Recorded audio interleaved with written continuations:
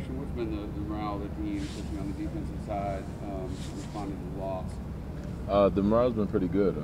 You know, we're just looking as a team. We're just looking at it as one bad night. You know, everyone has a bad day off at the office. You know, and you're just looking at it as a learning experience, not looking at it as a failure. Just an opportunity to get better now, and learn from our mistakes. And you know, even before the loss, there were a lot of mistakes we made throughout games, and you know, we just got exposed on those mistakes in that game. So you know, if we just things now having more time off, just correct those, and you know, and hopefully we'll be better going forward. You went through the experience a year ago of coming back from a loss and doing some big things. Do you see any similarities here? I don't like to compare anything or make or try to do any of that, because each team is different, each year is different.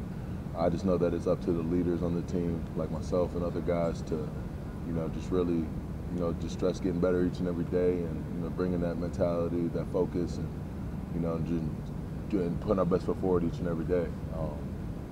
So it's really up to the leaders, and then the rest of the guys on the team to make that decision. Is it hard to wait the extra time to get back on the field, or are you glad that you had that time to get healthy and kind of reset? Yeah, bye week to me is always a little bittersweet, because I enjoy playing, love playing.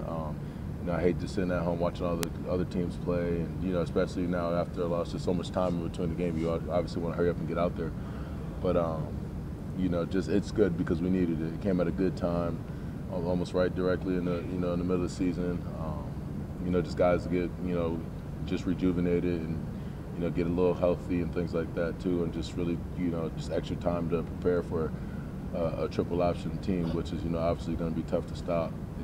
So it's definitely good.